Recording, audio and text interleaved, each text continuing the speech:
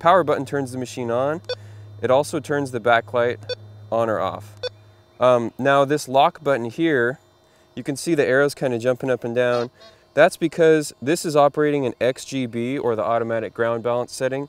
If you wanted to lock that setting, all you do is tap that, lock icon comes up, and now you're locked. If you wanted to update the ground balance while you're locked, you just tap the bullseye button or the pinpoint, and that does a ground grab. You can see it flashes the phase of the ground on the display, and you know the machine's grabbed whatever ground is under the coil, so you can keep hunting.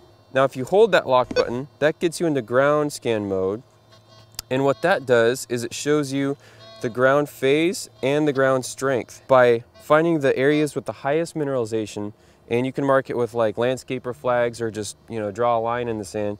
That way you know where to go back through and process the material through either a sluice or a dry washer. When it doesn't see any mineralization, it goes down and it flashes and lets you know, hey, there's no ground under my coil right now. In this ground scan mode, you can adjust your ground offset by hitting the up or down arrows. So you can see I've got a solid up arrow right now. It also tells you the number of offset. So right there I'm +1, there I am 0, which is perfect balance. There is -1.